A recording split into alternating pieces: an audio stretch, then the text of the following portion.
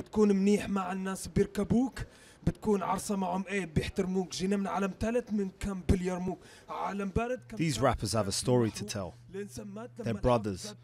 They grew up in Syria and they call themselves the refugees of rap. كتروق الأعداء نوم صار إلي حلم حاضر بحر وأنا راكب في بلم شاطر مين بده يعمل عنا فيلم عايش بعالم مالي شايف فيه غير الظلم ظلم للإنسان عالم. Yaser and Mohamed's parents were Palestinian refugees in Syria. The two boys were raised in the Yarmouk refugee camp on the outskirts of Damascus. It was here in the early 2000s that the brothers started rapping after hearing artists like 50 Cent, Eminem and Tupac. They put together a recording studio, and in 2007, the refugees of rap were born.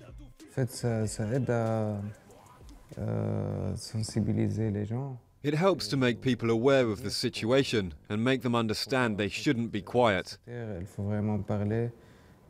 We really have to speak about what we're living, to speak about the torture and the regime's repression.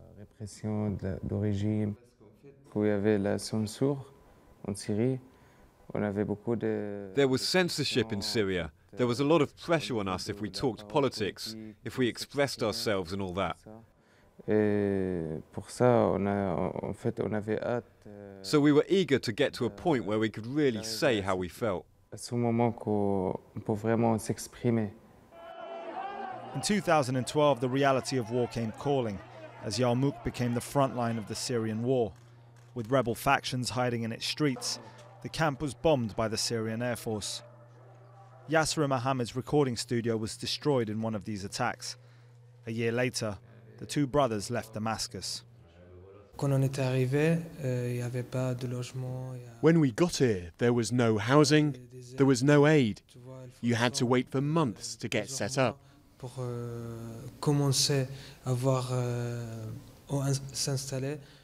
So we chose to book some concert dates and get to work.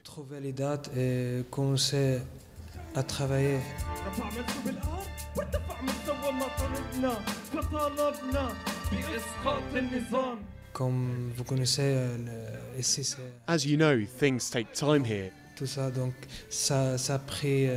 So it took 6 to 8 months before we were given the refugee status.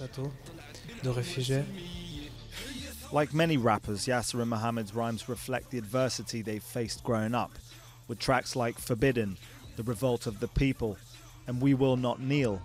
Many of the lyrics take aim at the Syrian regime.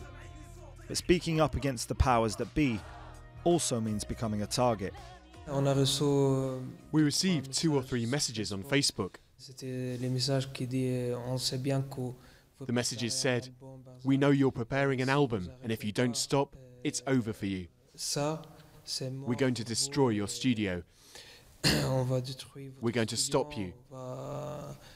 We're going to kill you." أنا ما بيهمني شي صوت الشعب هو هدفي بعبر بحكي يلي بقلبي لاجئي رابع اسمي. Today, the refugees of rap have been given asylum in France. They're preparing a 3rd album, and they're working with veteran French hip-hop producer Imhotep. With war still raging in Syria, the two rappers aren't planning on dropping the mic anytime soon. أنا عايش بإحباط أنا عايش ارتباط بين الواقع والسراب بين الرحمة والعذاب بين لاجئي الرابس